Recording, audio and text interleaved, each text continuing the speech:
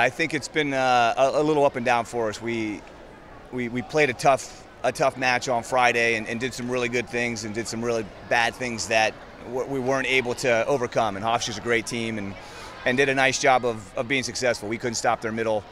We emphasized the focus on their outside hitter, who's Willis, who's the CAA preseason player of the year, and we were able to slow her down. But if you slow her down, you're hoping that someone else doesn't come and get you. And hitting 515 in 5 games is pretty tough. So they did a nice job and did what they needed to do to come here. And we just got to clean our game up. And that kind of, again, comes to today. I think we got to win, but the number of errors that we're making, whether it's blocking or hitting or we're serving pretty well, but we're just a little error prone. And we've kind of been that way all year, and definitely been an emphasis for us. But it's nice to get a win and get a 1-1 and still only be 1 game back in the standings. Well, they get tomorrow off, and then we've only got 2 days. We got a short week because we got to go to UNC Wilmington on Wednesday. So we're going to really emphasize some movement and really focus on. A lot of our errors come from not moving our feet well and just kind of using time not to our advantage and kind of waiting and trying to make last-second moves. And I think we'll spend a lot of time on some footwork and really try to emphasize